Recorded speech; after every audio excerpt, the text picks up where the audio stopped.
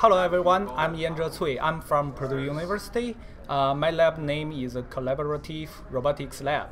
And today I will introduce my work about the self-adaptation platform. We named it Refresh. It's an acronym of Reconfigurable Framework for Distributed Embedded Systems, both software and hardware. And actually, our target for this self-adaptation framework is for the multi-robot systems.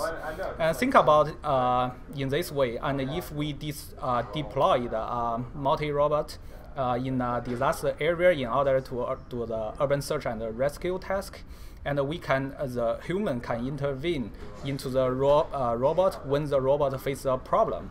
So our target is to develop to make the robotics to easy use our architecture to do a self-adaptation and in order to do a fault tolerance in the multi-robot systems. We built our refresh architecture on the conventional layer architecture.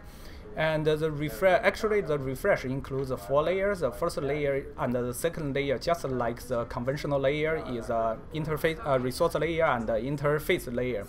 And the novel of the other layers is the third layer. It includes components.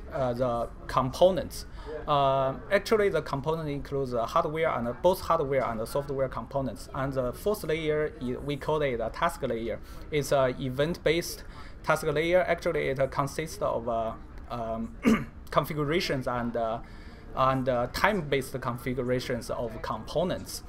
But we code this part is application software, but it cannot be used or it's hard to be used for the self-adaptation. So we extended our port-based object concept by attaching the online component evaluator and estimator.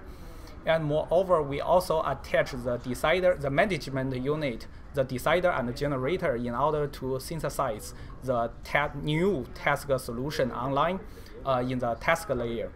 And by combining the self-adaptation software framework, we can do the self-adaptation in the multi-robot systems easily.